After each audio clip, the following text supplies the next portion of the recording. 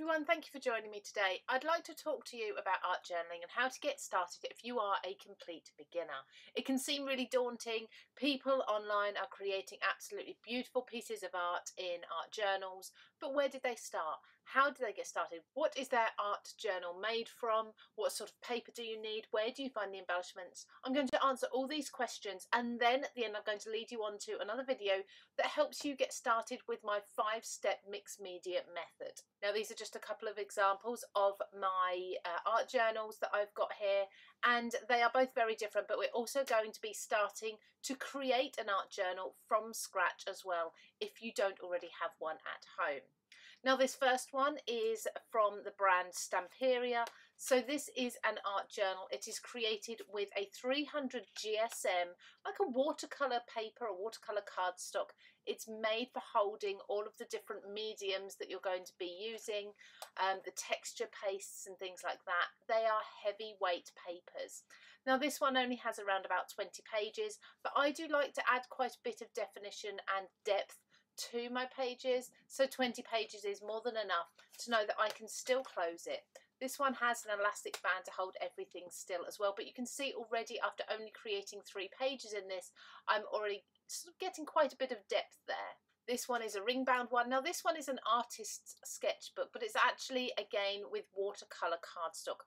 I find watercolour cardstock absolutely fantastic for having that weight that you need to hold those mediums. You can pick these up in artist stores, you can pick them up on Amazon. I'll try and link a few down below for you as well. Something like this with the rings at the top so you can easily flick through is ideal. But if you feel like you'd like to get started straight away and you don't have an art journal to hand, you can make your own using something like a notepad or even an old book. Now this book is one I picked up from a charity shop. It is damaged already, so it was one that they didn't even sell me. They just gave it to me. They were going to get rid of it. So I'm quite happy using this as my art journal. Now I'm going to be removing a lot of pages, but this is then just giving me some ephemera to use, book pages to use in my pages to use as backgrounds, so I'm not worried about that. So the first few pages I'm going to just go past these because I'll probably just glue those together and that will be the front. They'll all be hidden. So these are things like the title, things like that, all of the credits and such. We don't want those. It's handy to have a clip. This bulldog clip is absolutely fine to hold pages out of the way whilst you're working. Now I'm going to create maybe around about 10 pages to start with that I can do my art journaling in. After that, once I start getting towards the end of those, I can start creating a few more. It takes a little while, but it's a good idea to do these in batches so it doesn't become too time consuming and you can get creating almost straight away. So I'm going to take a couple of pages. Usually I just take 2 if they're like this, if they're quite a good weight of paper, and I will glue these 2 pages together. Now I'm just going to use a glue that's something like bookbinding glue, a wet glue, but I'm not going to put it on too thick. I'm going to use a brush. I'm just going to run a line around the edge and across the middle there, and then I'm going to brush that out with the flathead brush. Make sure it's a really thin layer, and then I'm going to press the 2 pages together. Now with them 2 pressed together, I've got one thick page. While it's drying, you want to move it back and forth just to make sure that you've got that flexibility there and you haven't got any creases, wrinkles or bubbles. So now we've got a really sturdy page to work on. What I'm then going to do is take a craft knife. Something I've found useful for making sure that you only cut through the right amount of pages is a metal shim or something similar that you can cut up against.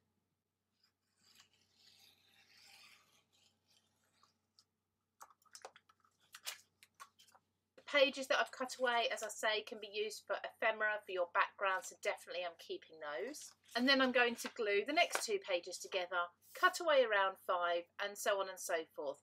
I'm going to create around about 10 of these pages.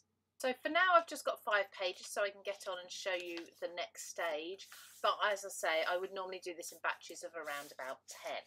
So now we need to prime our pages, ready for putting our wet and heavy mediums on. And the best thing for this is a gesso primer. Now you can get this across multiple different brands. This is one of my favourite craft brands anyway, is Sizzix. So I'm going to be using this one. They generally come as white. You can get other colours as well. You can get clear, you can get black. I go with white because that will dull down the text on the book page, which means that it's then suitable for any theme that I want to put on there. And I'm just going to give this not a thick coat but a thin coat of gesso, and it may well be that I can still see the book page through, and that's absolutely fine because I quite like that texture in there, but I don't want it to stand out to the point where we're able to read the text too well. So I'm going to do a thin coat of the gesso primer over the back and the front of each one of my book pages, and for this you may want to revert to a slightly larger brush to get coverage much quicker. Each page doesn't take long at all to dry. Now you can leave this to air dry for a few minutes before going on to the next page, or you could use a heat gun to just warm that up and speed up the drying process. Now, as you can see, that's one quite thin coat of gesso, and this doesn't usually suit me because I use lots of mediums, lots of watercolour as well, inks and things. So I tend to put 2 coats of medium on here before I get started.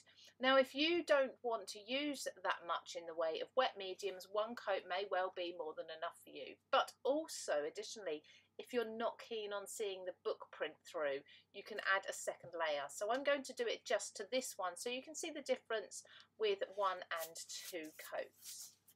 So there you can see the difference between 1 coat of gesso and 2 coats of gesso, and of course you can carry on and do 3 or even 4 coats if you want, ensuring that it dries thoroughly in between.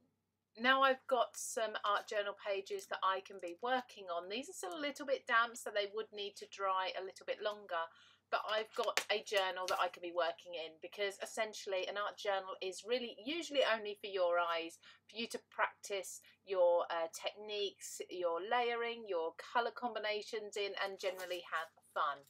Now obviously once these are all dry, I will remove the paperclip here and I would glue all of these pages together to make sure that they stay there, and this would be my first page to work on.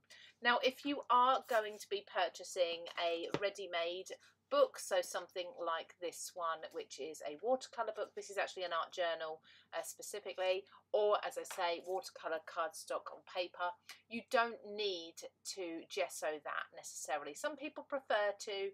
I don't worry about it. But a tip for you if you are going to be applying lots of mediums is between your pages, when you're working on a page, just in between, just pop something, a piece of paper, even if it's just something like some tissue paper here, so something thin, underneath like so, because that's going to protect your underlayer from any leakages, which obviously I didn't do on this page.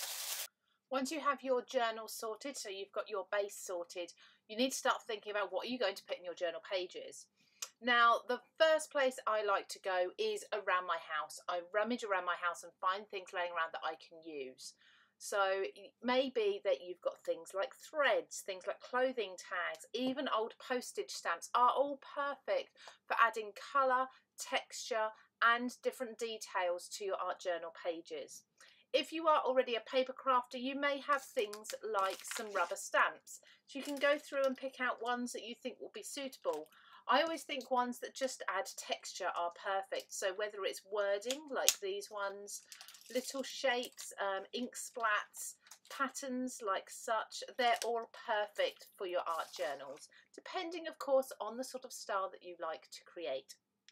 Then you're going to want to find some pattern papers. I like to purchase mine very often in themes, but again, things like book pages are absolutely perfect. Postcards, newspapers, magazine clippings, all of these are going to be ideal for cutting up and using in your art journals. When it comes to a focal point or an image, There's lots again that you could actually purchase already made. There's tags, there's ephemera, there's things like insects, butterflies. These are fantastic paper dolls from Tim Holtz. There's so many in there. I think there's about 80 something in there. All black and white images that will go with any colour scheme. But don't forget again, especially if you're on a budget, things like family photographs. You could be copying and using these. If you've got a printer and a scanner, or you can print off from a digital photo, you can be using these in your projects as well and save yourself some pennies. Now, adding colour for me is a big thing, because that's the reason I put all that gesso on my pages, because I want to be able to put lots of mediums on there. And these will vary depending on the pages that I'm doing. These are just some of the mediums that I will use in an art journal. You may have some laying around your house already. You may want to start considering what sort of mediums you'd like to have a play with and purchase just a few. I would always say start with purchasing your primary colours, because you can mix those into so many other colours as well. We've got things like watercolours. We've also got watercolour concentrated inks, and these are re-inkers for ink pads as well. So they are really saturated colour that you can water down. Acrylic paints, things like oil paints as well will work. You've got spritzes and sprays in all sorts of different styles, different saturations of colour. Some have got mica, some have got shimmer. There's so many on the market. You've also got your basic coloured ink pads and things like colouring pencils, or even alcohol colouring pens. It's entirely up to you how you choose to add your colour to your page, and you can experiment and play with the different methods. As long as you've got an art journal where the pages are going to hold the wetness that you're going to be using. So how wet are the mediums that you're putting on?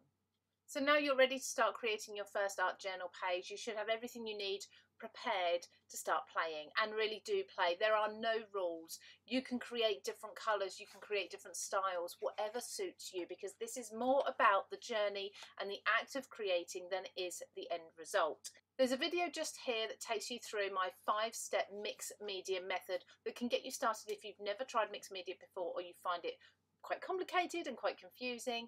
But also make sure you subscribe to my channel, because there's going to be lots more art journal videos coming up very soon.